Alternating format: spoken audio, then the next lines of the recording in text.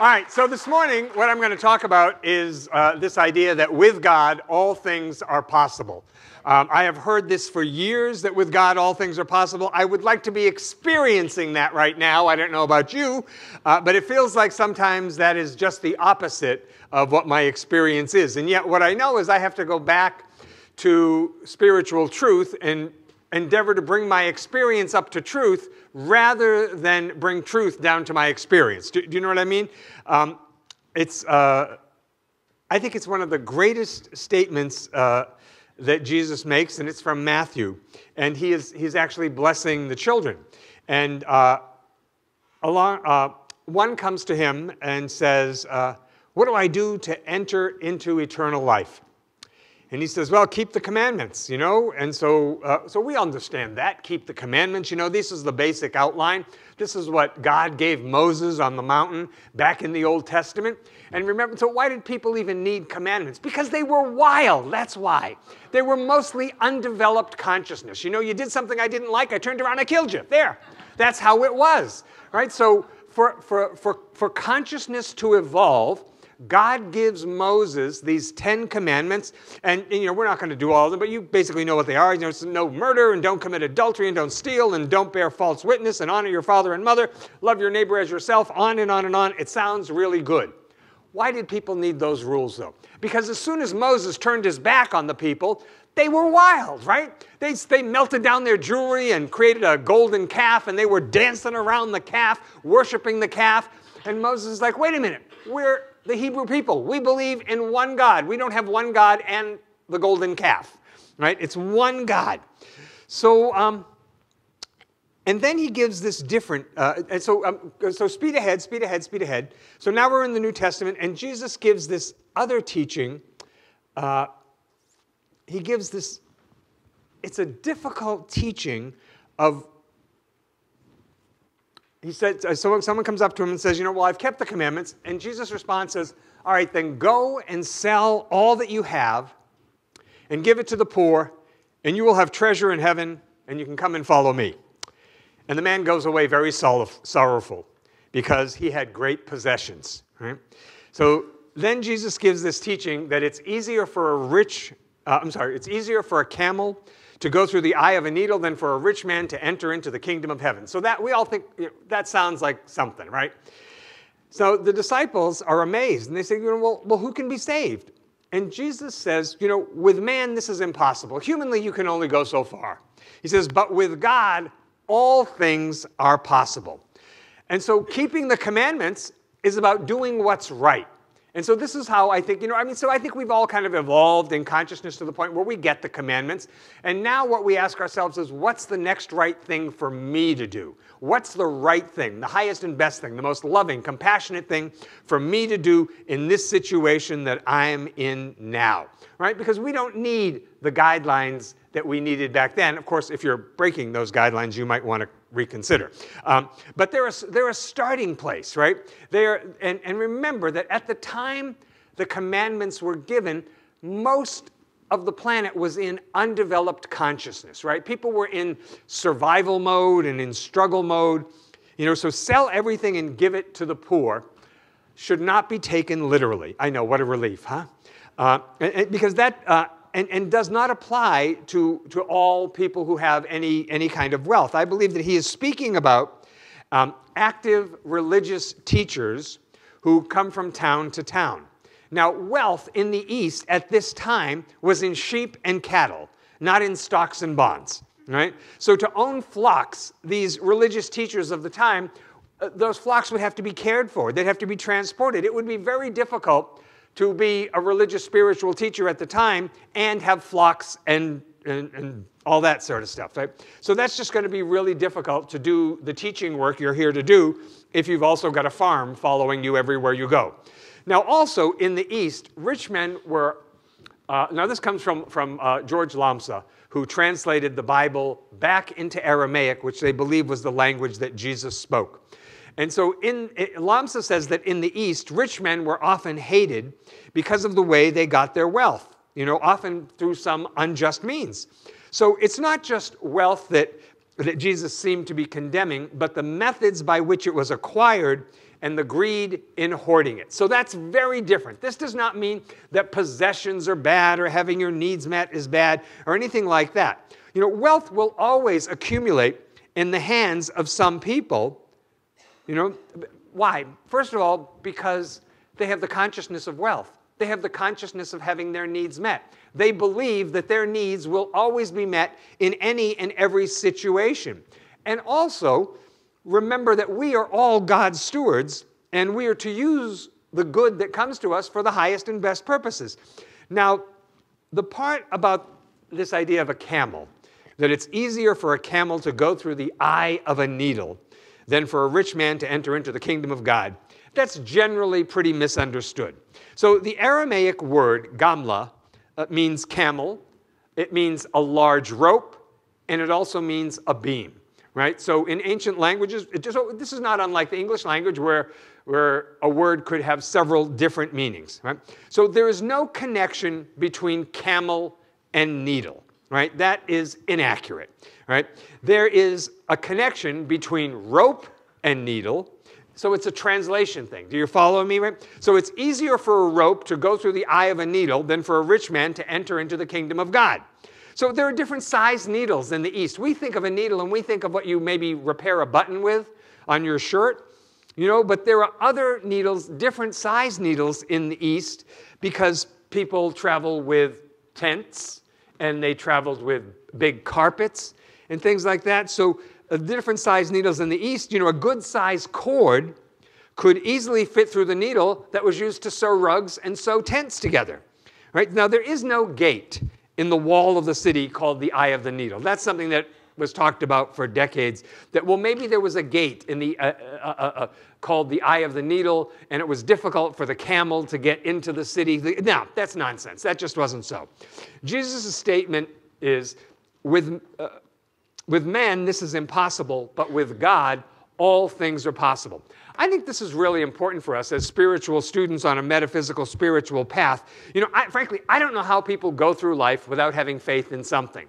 To me, it would be a very scary proposition if you didn't believe in something greater and that you were, in fact, somehow connected to that something greater.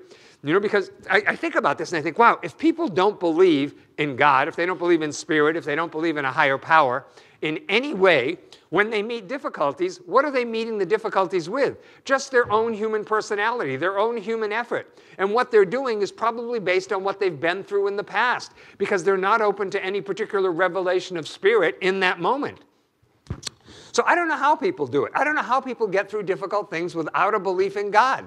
Because, you know, for me, it's like, you know, when something comes up, I pray and I meditate and I affirm and I read words of truth and I just like try to inundate myself with a higher level of thinking so that I will have a better experience.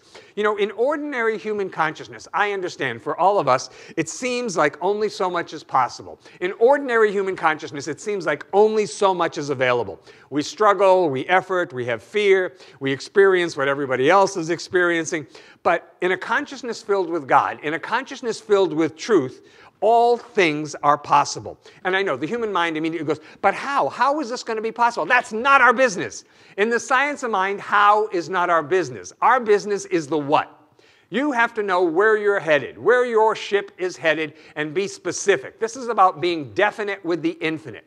You have to be specific with the infinite. Otherwise, how can the law possibly respond? The law being the basic law of consciousness that we talk about all the time. So a consciousness filled with God, a consciousness filled with truth, to that consciousness, yes, all things are possible. Because what's happening is we're going from finite thinking to infinite thinking, from our finite mind where I have to know how it's possible to an infinite mind where I just need to know the what. God takes care of the how.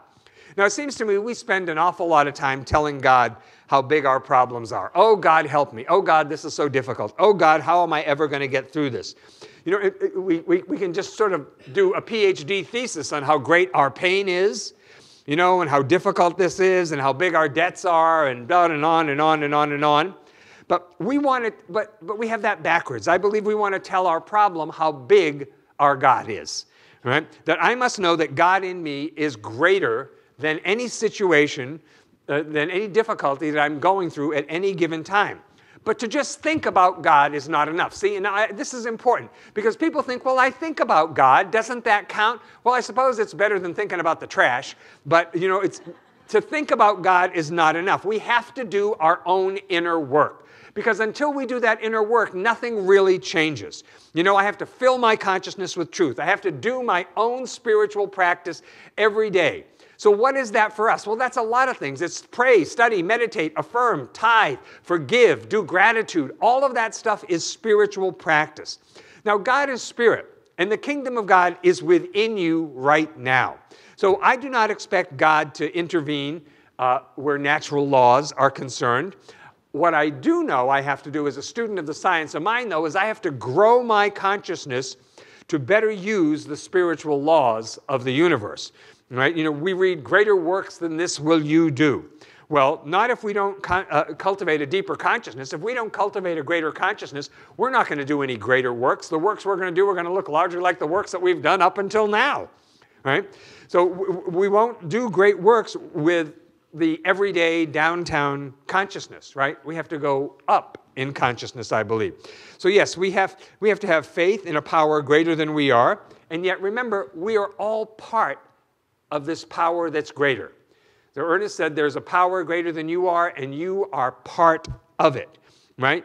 Jesus said this incredible statement, thy faith hath made thee whole. Wow, my faith is what makes me whole. Faith in what? Faith in a power that's greater than I am, and that's a power that can do things that I humanly cannot even conceive of how that can happen. See, because there's a spiritual intelligence we teach in the science of mind, and that spiritual intelligence is in every cell, every action, every organ, every function of your being is filled with divine intelligence.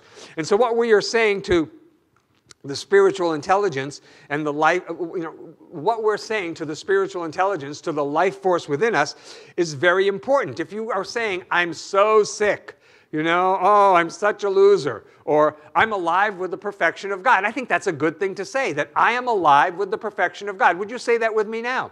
I am alive with the perfection of God. Say it again. I am alive with the perfection of God. Now, check in. See how that feels within you. Doesn't that sort of lift you a little bit? Doesn't that bring a little more light into consciousness, into your being? So prayer opens the connection between the mind of God and the mind of people. Right? So we pray, we meditate, we sit in the silence, we affirm, we chant, we study, we practice gratitude, we forgive. We will be transformed if we renew our mind. Now let me say a word about renewing our mind. St. Paul said this, be ye transformed by the renewing of your mind. I'm here to tell you that I don't think a lot of renewing is happening. I don't. I think a lot of re-olding is happening. I think people just drag out what they've thought before rather than think something new or think something different or possibly be challenged in their thinking. So the reason we are maybe not transformed or as transformed as we would like to be, bless you, anything for a blessing, the reason is because we have not introduced newness, and by newness I mean higher thoughts, thoughts aligned with God, thoughts aligned with spiritual truth, into our mind. Most people think the same old thoughts over and over and over again. Truly like a broken record. You know how people used to say, oh, you're like a broken record? How many of us know people and how many of us have been that broken record? Where we just keep telling ourselves the same thing over and over again, even if it doesn't work for us. Now that's the trick, to notice that it's not working for us and change it. And what Ernest Holmes says we have to do to change it is to pour in. Pour in. Think of a dump truck. Not a drip of water, but a big truck coming and pouring in the constructive opposite. He says that's the key. Because the truth is your mind can only focus on one thing at a time. You're either going to focus on something that's life-affirming or life-negating. You're going to focus on something that's positive or you're going to focus on something negative. And we get to decide every moment what that will be. So most people seem to think old thoughts over and over again. Right? So I think, we have free will, though. We were all created with choice. And sometimes, we're out of harmony with God's principle. And some people say, well, if I could just know why. Why is a trap? Just take why off the table completely.